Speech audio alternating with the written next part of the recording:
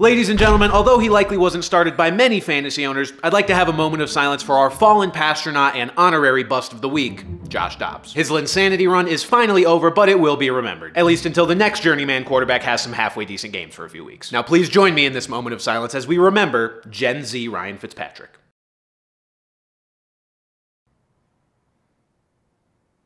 Bust of the week. What are you doing? I just said this was a moment of silence. Well, you said he was bust of the week, but you weren't doing the thing. God, never mind, Justin ruined it, which I guess I shouldn't be surprised because that's kind of been your thing in Chargers games this year. How are you gonna pin that on me? My defense— Your defense did what? Gave up more than 10 points? Because that's all you scored. Normally I will defend you because your team has a lot more issues than just you, but not this week, Mr. 2 turnovers. But hey, you weren't alone in giving the ball to the other team. I know the holiday season is approaching, but I would recommend getting your opponents a different gift other than the football in the middle of a football game. I'm gonna get them an air fryer.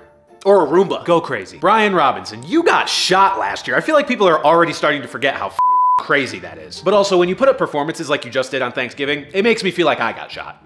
So stop doing that. We've got some other Thanksgiving bums here. George Kittle. Been a few weeks since I've seen you here, but you're like a stray cat. You always find your way back to mediocrity. And DK Metcalf, with your big ass, I figured Thanksgiving would be right up your alley. Instead, you left your fantasy manager starving. I only eat raw protein.